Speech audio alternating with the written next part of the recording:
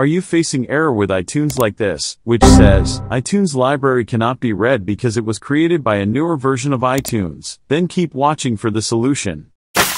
Launch the File Manager, and locate this PC. In my Windows 11, I can locate it from Quick Access. Click on it.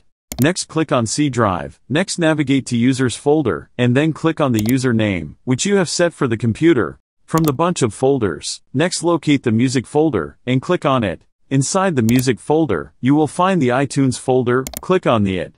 Finally, you will find the iTunes library file. Just permanently delete that file or rename it. In my case, I will delete it once the file is deleted. So it's the moment of truth. Let's see if the iTunes is working or not. If you are still with me, like and subscribe to my channel. And as you can see, the iTunes is working successfully.